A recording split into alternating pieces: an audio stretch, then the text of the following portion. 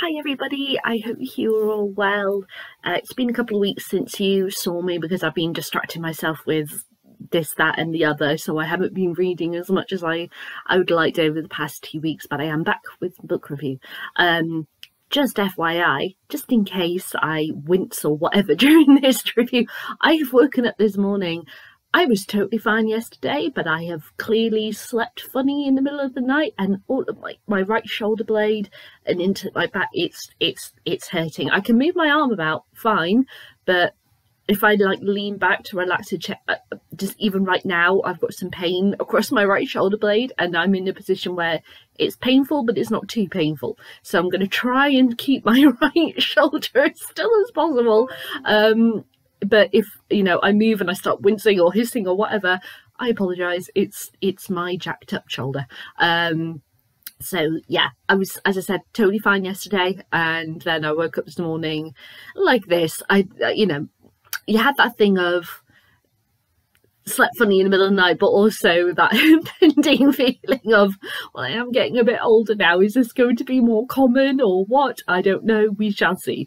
But yeah, so I'm going to try and keep my right shoulder in this position, so then I don't, you know, have any problems. But we shall see what happens, especially because I talk a lot with my hands, so we'll see how long that lasts. But anyway, I'm here to talk about The Tide of Life by Catherine Cookson, the book I have been reading.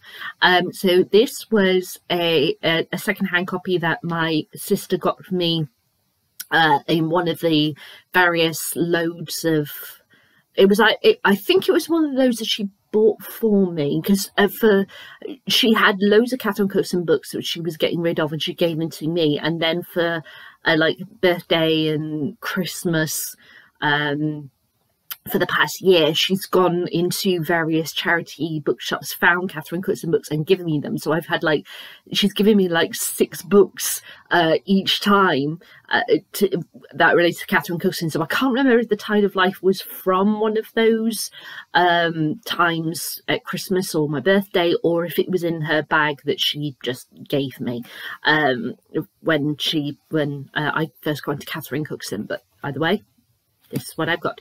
It is absolutely beautiful. It's aged. I love the colour of aged paper. It's so beautiful. And the smell, oh my god, that is the good stuff. So when I opened this and started reading, I just had the smell of paper, dry paper, and age. Oh, it's just beautiful. This particular edition, let me just check the information if I can actually open the page. So it was published in 1976, and it looks like there were various editions in 77, 78 and 79. Oh, right, okay. So, but it doesn't actually indicate which one this is, but I'm gathering because 79 is the last edition it refers to, I'm going to go with this being the 79 edition. So I don't know. I gather there are no differences in the previous ones, but yeah, but God, what made me smile is that on the back you've got the various prices for different areas. This book, which is 500 and some pages, let me just double check, 510 pages long, was £1.25. Oh, if only we could have books at that price now. If only. So, what is The Tide of Life about? So, The Tide of Life is about a girl called Emily who is 16 when we meet her, and she's 19 going into 20 by the end of the book. So, it covers between 3 and 4 years of her life. So Emily works for the McGilby family. She's very comfortable there. She has a really good working relationship with the master of the house, Seb McGilby, and the mistress of the house as well. She works there with her little sister, and she's in a good place. And Seb McGilby teaches her the key phrase, which is never say die, and she learns a lot from the McGilby family. but she's also extremely tough as nails. As soon as you meet her as a 16-year-old, you don't forget her.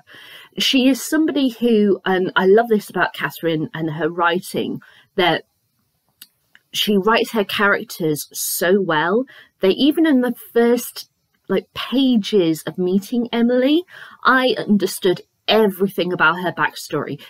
Catherine hadn't explicitly written saying Emily went through XYZ, but I totally understood because of the way that she views the world, how she's very, very protective of her sister. She's very much that she has to bring in the money. She has to be the person in charge. She has to make these decisions and such.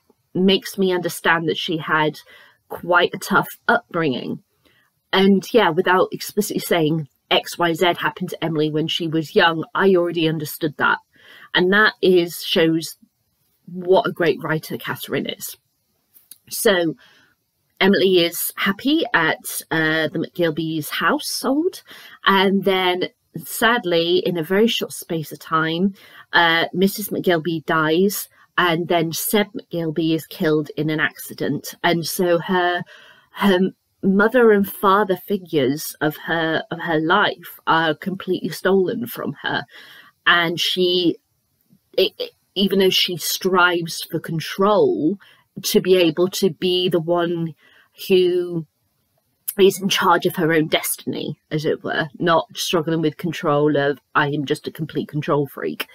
Because she's lost that control, she feels a wobble, as it were. Her ground is completely interrupted. She doesn't know what to do.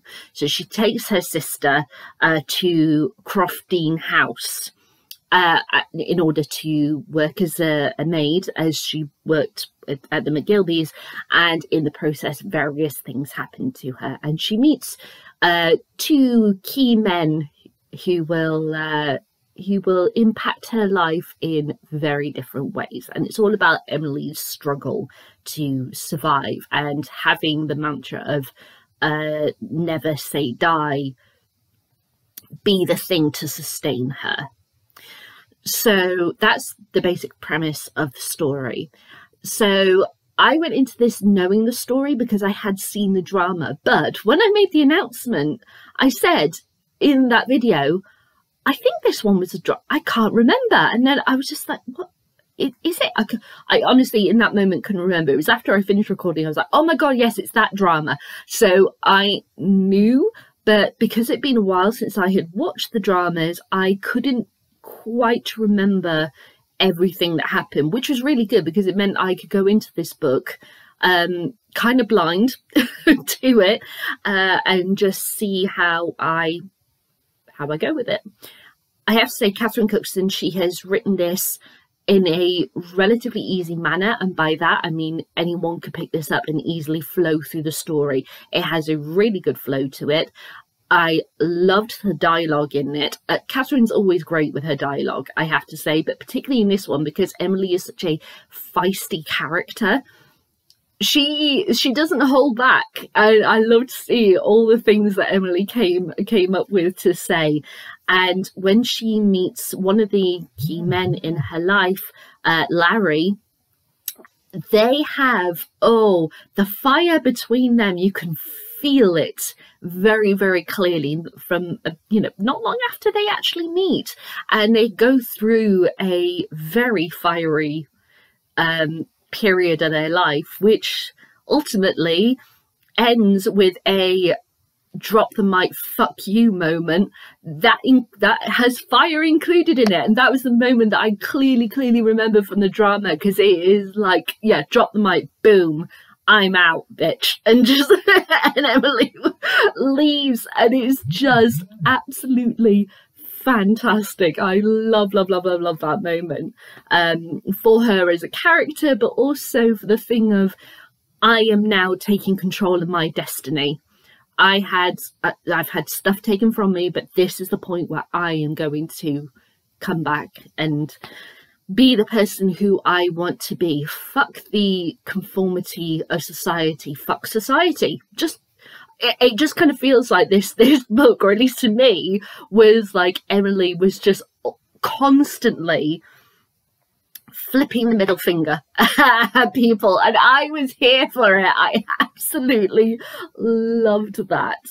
Now, of course, there is some quite sinister and disturbing stuff in this story, because that's what Catherine wrote. She wrote a lot about truth and working class especially, and there are some things in this that might make some people uncomfortable. I will say, obviously, I'm not referring to who it relates to, especially, or anything, but there is a birth sequence in this which is quite traumatic, and very sadly is a stillbirth, which people who may have experienced that could find quite hard to read. So I am just referring to that simply because it is quite a dramatic part of the story, and it can be quite upsetting for people who do not necessarily know that that is coming. So I just wanted to flag that there might be some triggering stuff in here. To be fair, I think you could say that probably about every one of Catherine's books, but the thing is that Catherine wrote, as I've mentioned, about true things in life, that there is a series of messed up stuff that can happen to you, either through want, which I know that sounds very weird to say, but a thing of, okay, so let's take an example, domestic violence, a thing of, I want to be in this relationship, I want this marriage, I am going through with it, and then later discover that there is abuse and such involved with it. It began as a want, but and didn't necessarily end as a want. So that's what I meant by that. She always balances out the darkness with the light, Catherine, but she makes it very clear with her characters, and I think this is valid for all the books, at least that I've read so far, because I have got a load to go. As you know, I've got my Catherine Cookson jar, that with the struggles of life, there come the light. Sometimes it's that thing, and I'm going to quote Taylor Swift here, you know how I love my Taylor Swift, if you never bleed, you're never going to grow. And Emily really embodies that in this book. She is someone who will go through the dark shit, basically, in order to get to light, in order to protect, like her sister, in order to find stability. She will throw herself into that, whereas other Catherine Cookson's characters, so her female characters, may not be as bold a character, may not be as gusto to do that, but it is still important for them to learn the lessons that they learn. And I love the lessons that Emily learns, even though it is tough. It is, as I said, fiery. It is unstable. It's scary. But she comes out the other end a striking woman. I mean, she's always been a woman, even at 16. And what I mean by that, as I mentioned, that we don't find out a massive amount about her past, but we know that she's been through stuff. We know there is something that has triggered her to be the bold character that she is. So even at 16, it's like she is decades older than she actually is, but she's still young at the same time. There's still a lot for her to learn. And so this entire book is life throwing shit at her and her dealing with it. And it's important to read those things. It's important to understand that the world is not always on your side. And that's what I adore about Catherine's work. She goes, yeah, life's not pretty. Deal with it. And I think it'd be very interesting if she were alive now, what her characters would be like. Would they be the same? I love that her characters, she celebrates women so much. And the working class, I mean, she celebrates her men as well, of course, but that her women in particular are exquisitely written. And I mean that for the good and the bad. She knows how to write character. She knows how to express them. She understands them deep down to the heart and soul. They're not just fictional characters, they are people. And she just to write so passionately about these women and celebrate them and celebrate the fact that they are working class, that they had to work hard to get where they get. It just, she makes them into queens and goddesses and people who shouldn't be forgotten through history. Even though, yes, I know they are fictional characters, but they aren't at the same time. They're just stunning women, and I love that. So as to as I said, beautifully written. She, as always, uses the locations wonderfully. The north of England, where she was from, where Catherine was from, she writes, it truly is a beautiful love letter to the north of England. And I love Emily. I think she is, she's probably one of my favourite of Catherine's women, who I have encountered through books and also the dramas. Just to clarify, because if you've watched any of my Catherine Cookson videos, I watched all the dramas. I then started reading the books, had a bit of break from the books, and now I've come back to the books. So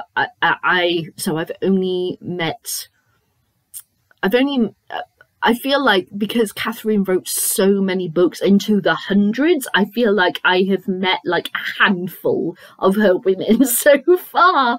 But yeah, I'm really enjoying being back in the realm of her worlds. And I think Emily is one of my favourite female characters that I have read so far throughout her books.